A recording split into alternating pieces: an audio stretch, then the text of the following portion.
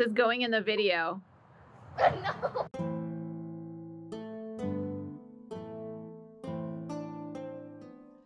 Chryso friends, welcome back to Opus Elenae, where it's costume season. Honestly, it's always costume season here, but October is extra costumey.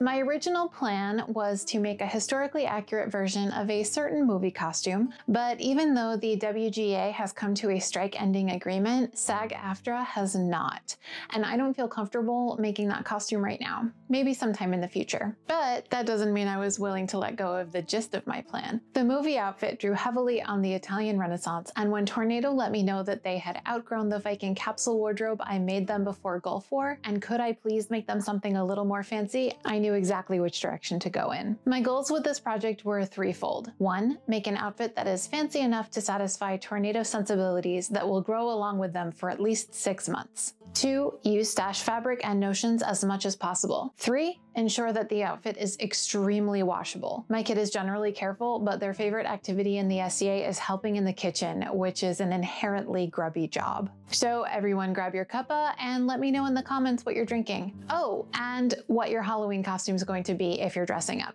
Today, I've got Brooklyn Tea's Chocolate Mint, a seasonal blend that tastes exactly like Girl Scout cookies. It is delightful. Let's get into it.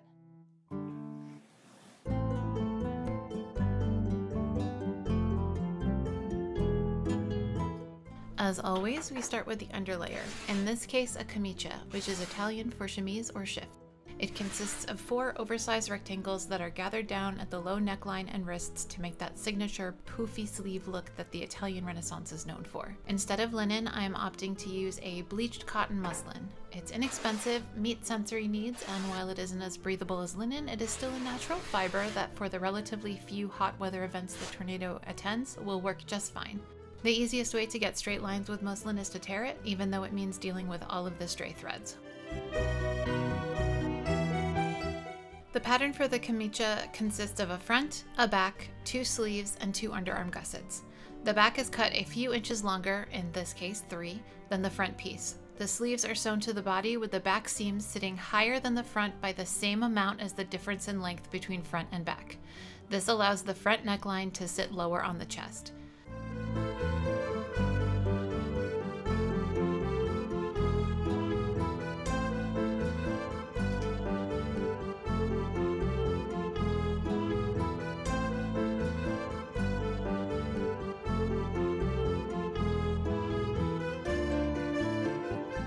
The underarm gussets are inserted in the same way as other rectangular constructed garments, and the side and sleeve seams are just sewn straight.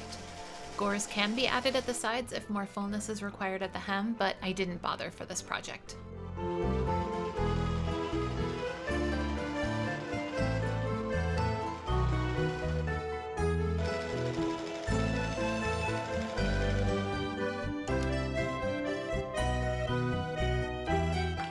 I'm continuing my policy of not hand finishing the seam allowances of Tornado's clothes since I have to replace them so often. The serger works just fine to prevent fraying.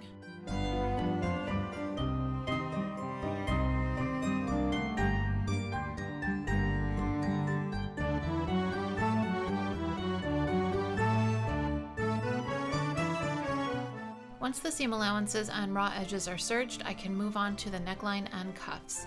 Historically, these would be gathered down and encased in bindings, but I want something that is easy and adjustable without having to fuss with closures at the wrists, so instead I'm opting for elastic.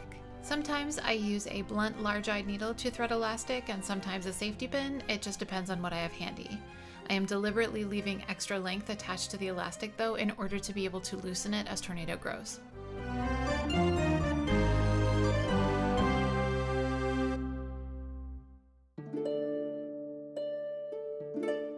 Why the quotes? Well, a gamora is a basic Italian Renaissance dress. It consists of a fitted bodice, a full skirt, and fairly complicated sleeves. It was generally worn under a giorna, which is a sort of loose surcoat that's open in the front and sometimes on the sides and can be belted to show off the waist. The dress I'm making is a sort of fantastic amalgamation of both garments. It will have the fairly fitted bodice, high waist, and full skirt of a gamora, but the skirt will be open in the front like a giorna, showing off the camicia instead of another gown. This is an intentional decision for a couple of different reasons. First, the outfit needs to be extremely easy to get into and out of. Getting dressed needs to not be a barrier to entry for Tornado. Second, this gown is made from a matte satin polyester that's been in my stash for ages, and while it is gorgeous and soft, I have to take temperature regulation into account, so that means making it as breezy as possible. And thirdly, my top priority with the design is making a pretty dress that makes them feel good and want to go to events, rather than strict historical accuracy. I've started with a bodice pattern I know fits, and I'm altering it to bring the waist up, the neckline down into a deep V, the shoulders narrowed, and finally drafting out the dart in the back.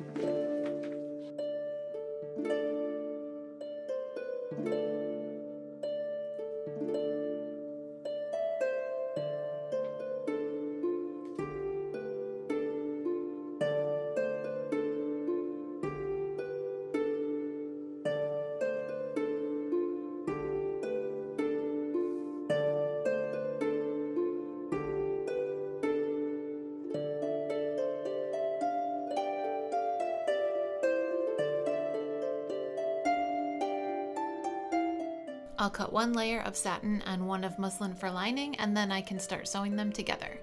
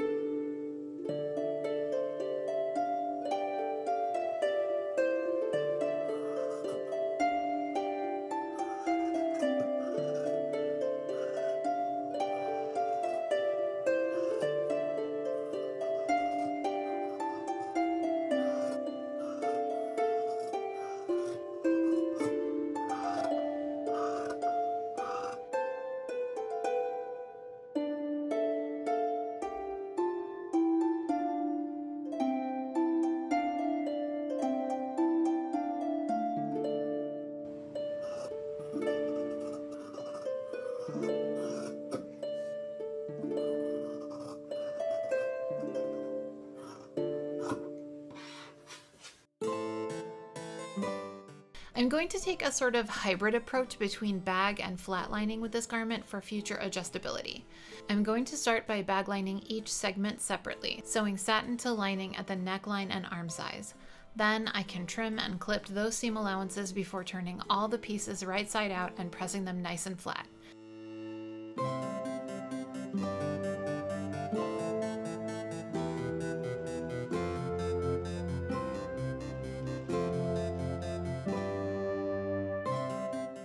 Because this is a new fabric, I am turning my iron down and testing a piece of scrap fabric before pressing the actual garment.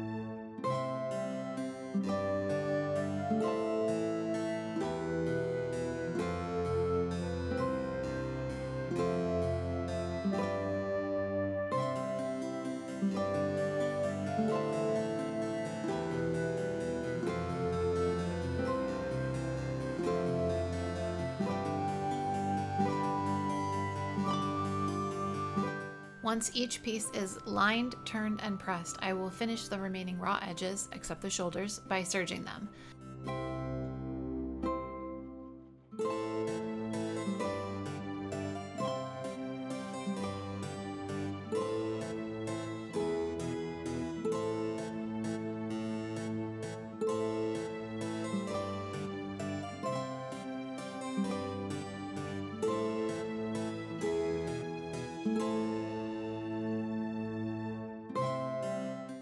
After that's done, I can sew the side seams and press those flat as well. Sewing them this way will allow me to let the side seams out as the tornado grows.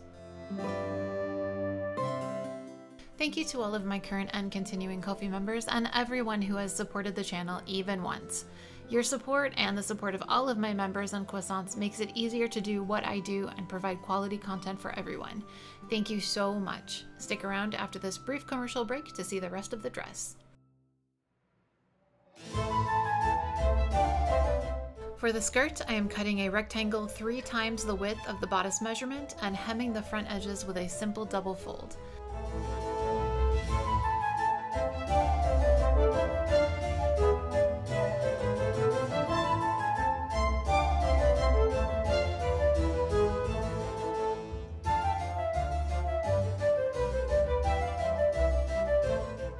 Then I can attach the skirts to the bodice by using the divide and conquer method to create deep pleats all the way around.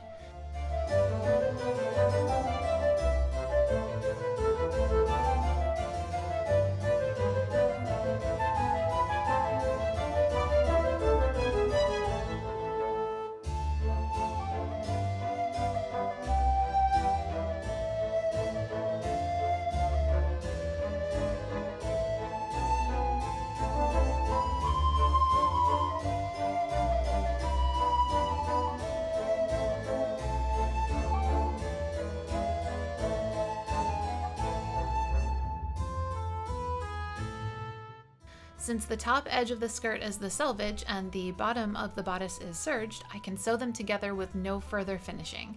This will again allow me to easily rip the seams to let out some fullness as necessary.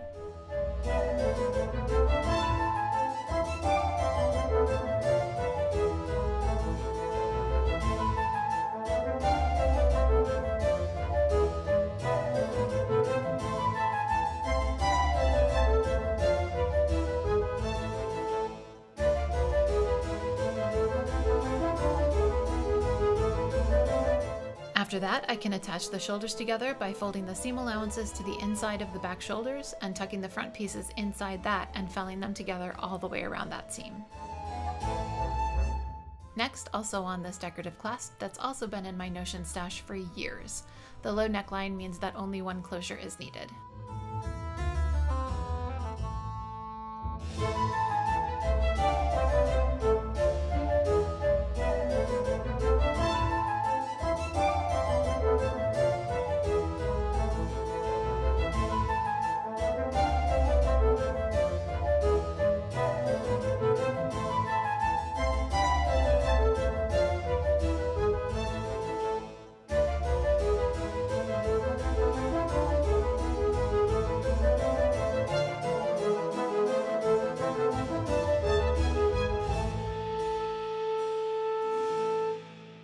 Quick run test for swooshiness. Tornado gave it 9 out of 10 billows. And then it's time to mark the dress length and hem depth.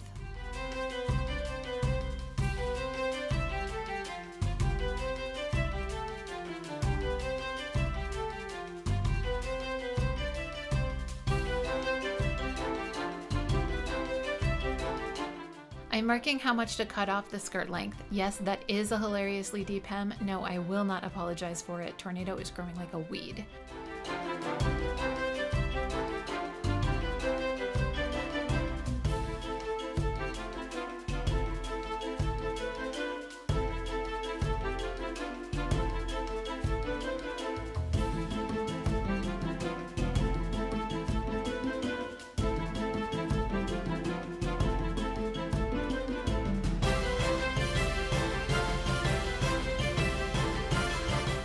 And once that is cut off, I can mark where the hem will fold. Once the hem is sewn, the dress is finished.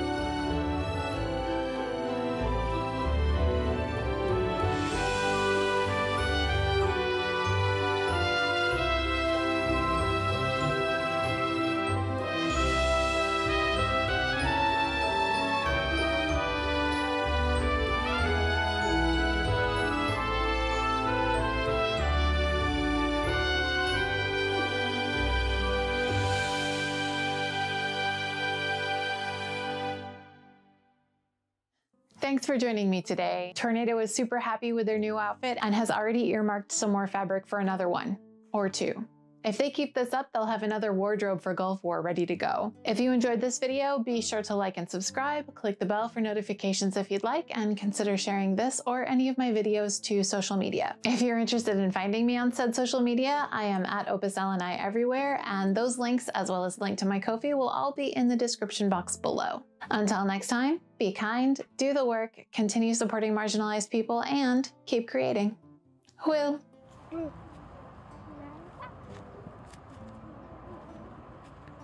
Ha ha.